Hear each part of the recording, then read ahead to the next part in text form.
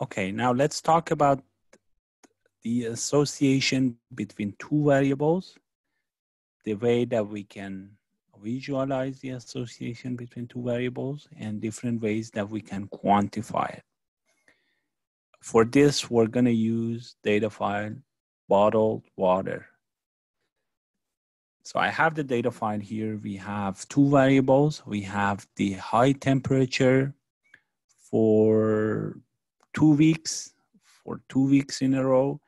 Every day we have the high temperature, and we also know the number of cases of bottled water that have been sold in a convenience store, for example, at Cal State, for example, Cal State University. So we want to see if there is any association, if there's any relationship between the temperature, between the high temperature during the day and the sales of bottled water, right?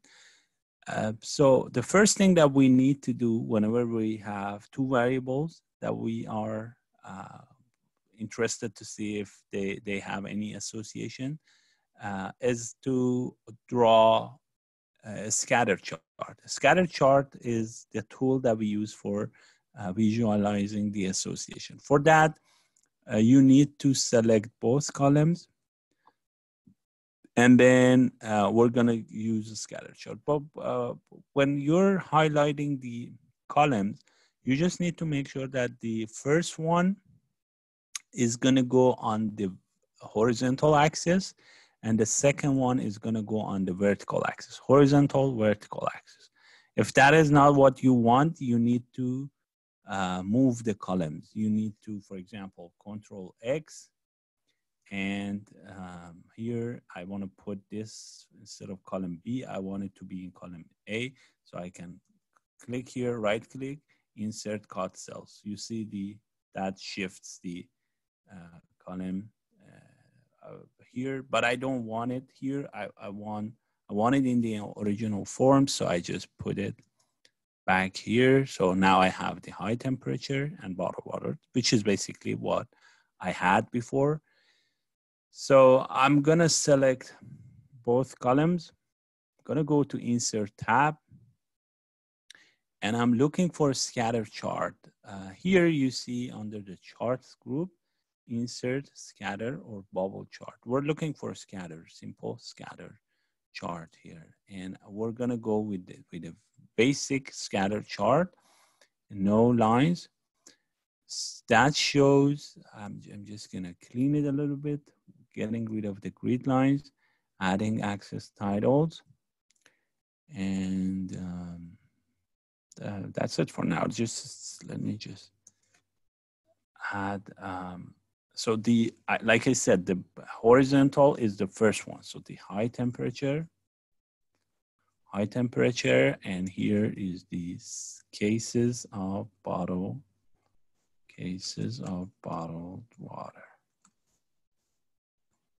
All right. So now we have the graph, and this is how we visualize the relationship. Based on these points, based on these scattered points on this graph, on this scattered plot, we can see that there is a linear relationship. There is an increasing relationship between X and Y, between the high temperature and the cases of bottled water sold. All right, so there is a linear relationship. That's what we see. That's our conjecture. But if we want to basically support that observation, if we want to quantify it,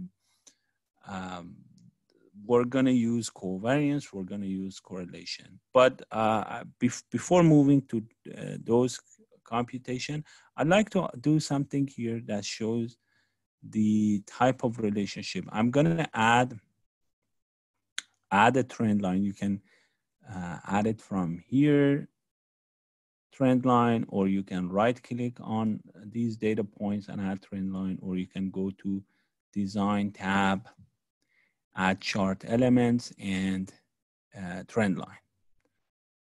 linear. Either way, you're going to get the same result. But once you have the trend line, it would be great if you can go to the trend line options here. You just need to click on the trend line, go to the trend line option, and add the R squared and add the equation on the chart. Let me just make it a little larger and more.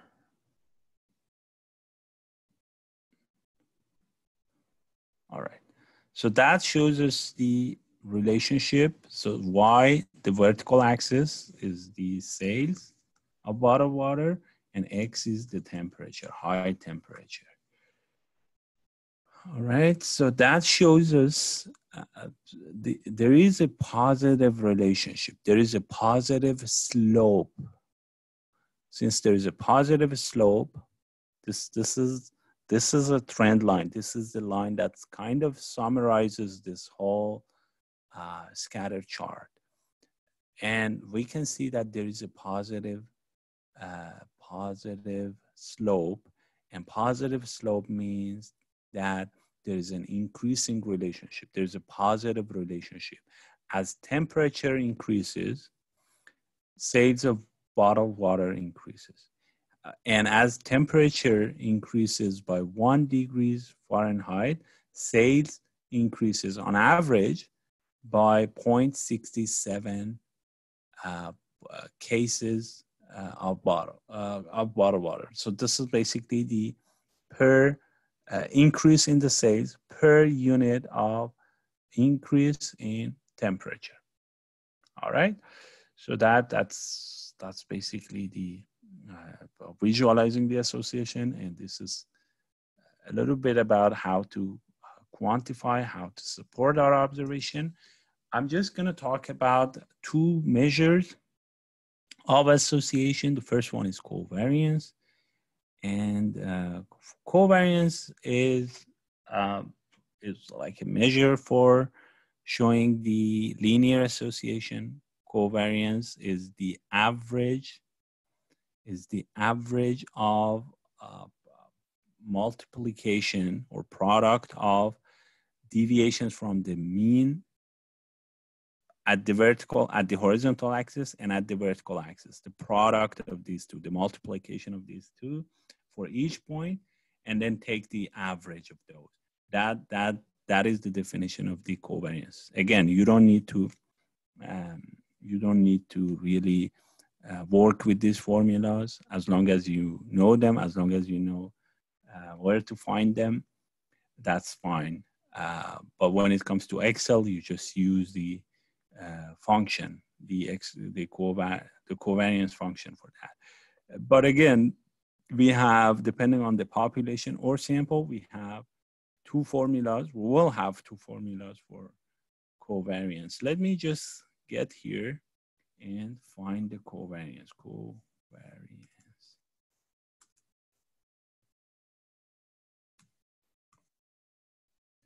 Covariance, and again, we have .p.sample. Again, this is a sample, array 1, variable 1, array 2, variable 2, the second variable, and so on, and enter. All right. So that's how we get the covariance. That's how we find the covariance. Next measure would be the correlation. And correlation is a standardized, a normalized version of the covariance. If you just take the covariance between X and Y and divide it by the standard deviation of X and the standard deviation of Y, it'll give you the correlation coefficient. It gives you a coefficient that is called correlation coefficient. Correlation coefficient is a much nicer measure than, and is a much easier factor than covariance, because it gives us a lot of it's a much nicer, because there is a range, and there is a range of -1 and 1 that correlation can change between these two values, and it'll give you it gives it a lot of power in terms of the interpretation. It gives it a lot of simplicity. We'll see in a bit. So this is how you get this is how you find the basically the correlation, by dividing covariance between x and y, dividing it by standard deviation of x and y. But when it comes to Excel, the formula is correl of, again, array 1, comma, array 2. That's it. So 93 correlation. 93% is the correlation between x and 1, which is pretty strong. So correlation can take values between -1 and 1, like I said, -1 and 1.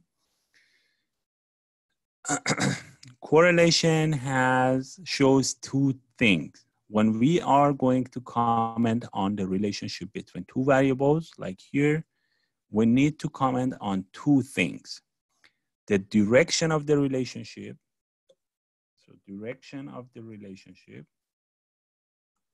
and the strength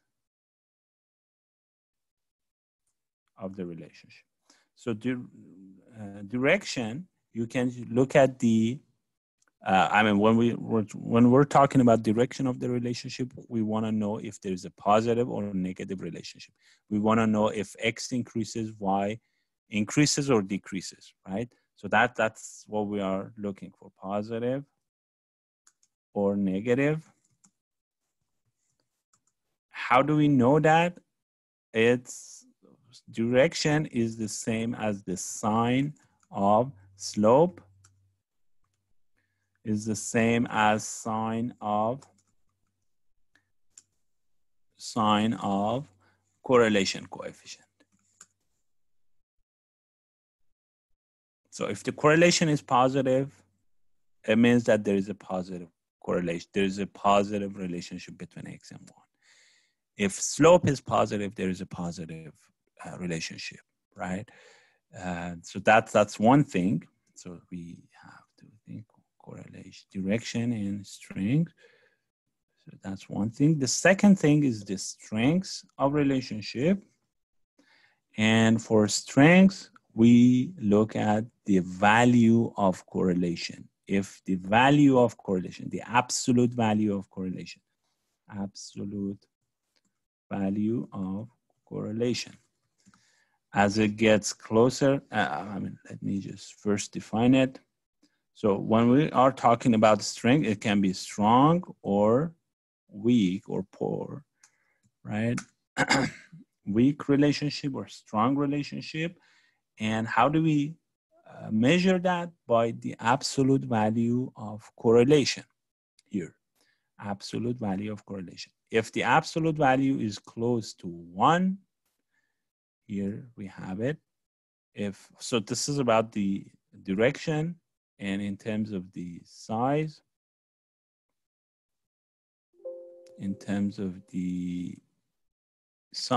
as you can see, in terms of, as it gets closer to 1 or -1, there is a stronger relationship.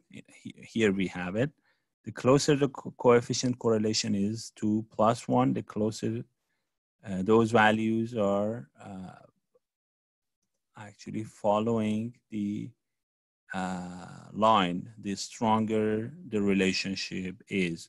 The closer the correlation coefficient is to -1, the closer the x and y values are to forming a straight line, meaning that the linear relationship is stronger.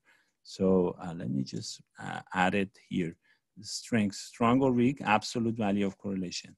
Absolute value, as it gets closer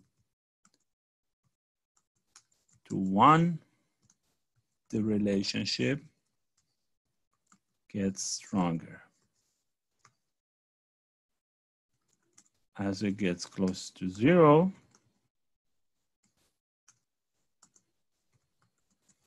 the relationship becomes weaker. And actually, when the correlation is equal to 0, it means that there is no linear relationship. That's the only thing that it can comment on, the linear relationship. There might be some non-linear relationship, but correlation only, the relationship gets weaker, right? So the correlation only comments on the linear relationship that can help us to identify linear type relationship. Anyway, one thing that I added here, R squared. R squared is the coefficient of determination. We will talk about it later in this course. R squared or R squared, I mean either way, R squared or coefficient of determination. I'm not going to go through the detailed definition of R squared, but when we have simple graphs like this, X and Y, R squared is actually when we have a simple regression line or simple trend line like this, X and Y, two variables. R squared is the same as correlation squared.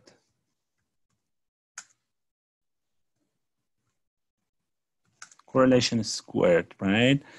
And as you, okay, so we just defined a correlation to be the sign of the correlation to help us to identify the direction of the relationship.